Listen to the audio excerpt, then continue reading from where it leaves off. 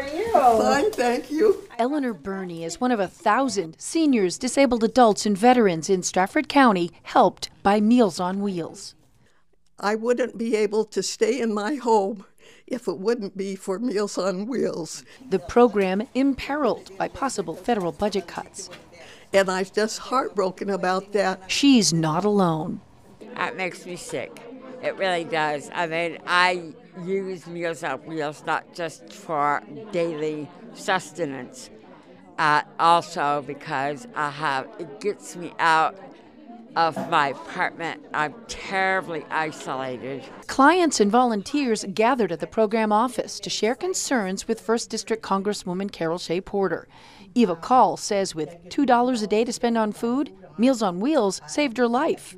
The cancer doctor gave me the phone number and said that I wasn't eating right, because when you don't have much money, you eat peanut butter sandwiches and you eat crackers, dry cereal. For the cost of placing one person in a nursing home, proponents say Meals on Wheels can provide 32 people the chance to live at home and saves money.